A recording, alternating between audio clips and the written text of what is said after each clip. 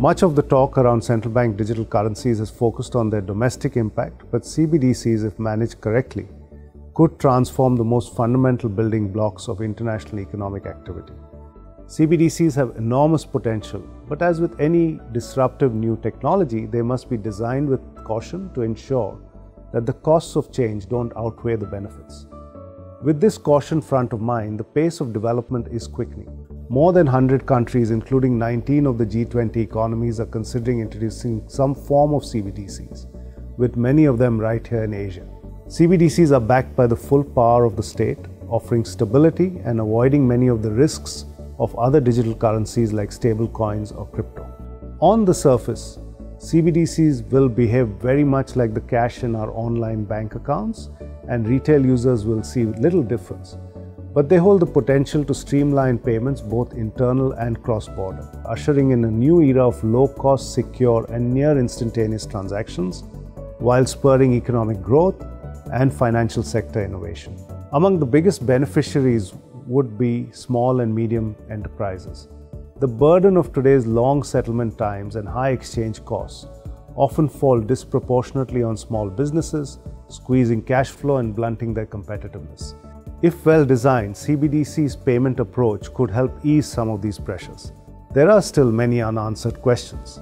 Among the most pressing, how will CBDCs coexist with the private money in the commercial banking system so that banks can continue to play their vital role, lending to the economy and supporting growth? Consensus on that point seems to be building. Many models are looking at a hybrid system where the currency is issued by the central bank, but payment services and account management are outsourced to the commercial banking sector. Although most central banks are still focused on the opportunities and impact in their domestic markets, some pilot schemes are looking beyond their borders to work out how CBDCs might work internationally, and that's where we might see the real benefit. Creating common standards and data protocols is the key to allowing CBDCs to fulfill their potential. That's easier said than done, but a number of pilot projects are already underway.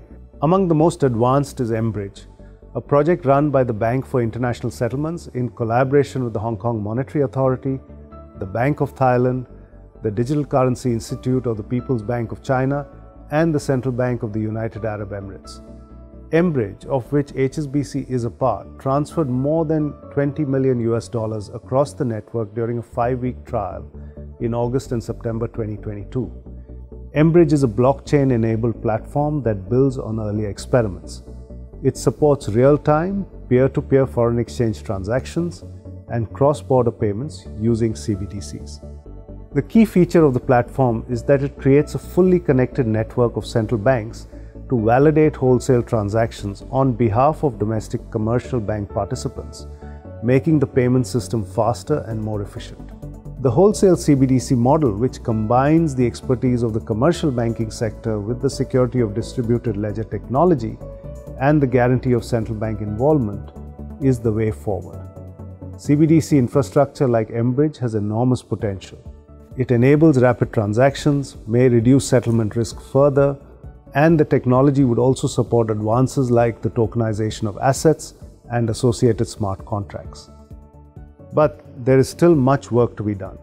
The full impact of introducing CBDCs on financial systems and economies more broadly is still being explored. And in particular, we need to ensure that banking systems do not suffer deposit losses at introduction.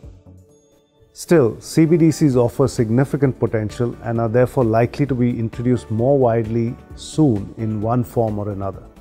The challenge for both central and commercial banks is to design infrastructure which maximizes benefits like faster and cheaper cross-border payments, preserves the best of the current system, and critically, avoids creating new vulnerabilities in the global financial system.